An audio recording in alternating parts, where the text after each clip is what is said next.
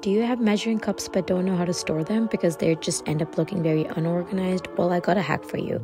For this, you will need your measuring cups, command strips, and some chain extenders that are used for necklaces. First, insert the chain extender on the edge of the measuring cup and close it so the cup can hang like this. Get the small command strip. I got a very small size, but you can get the bigger ones too.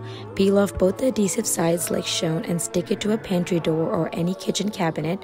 Wait for a few minutes and then hang the measuring cup on it. I hung all 8 measuring cups on top of my pantry door. Now my measuring cups look very organized, easy to find, and visually pleasing. Hope this helped. Follow for more home related content.